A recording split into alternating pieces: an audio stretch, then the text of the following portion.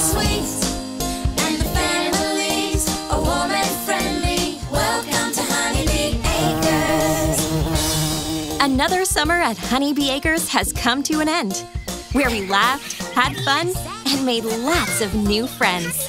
We met Misty, who found a new way to cool off on a hot summer's day. We skipped rocks and picked cherries and discovered new ways to play. We ran around the obstacle course and played hide and seek. Remember when Sadie and Georgie decided to paint Ruby's cheek? How about Cosmo in his cool flower groove van? Look at his moves! No one can dance like he can. And who knew that baby Nibbles loved to eat cherries so much?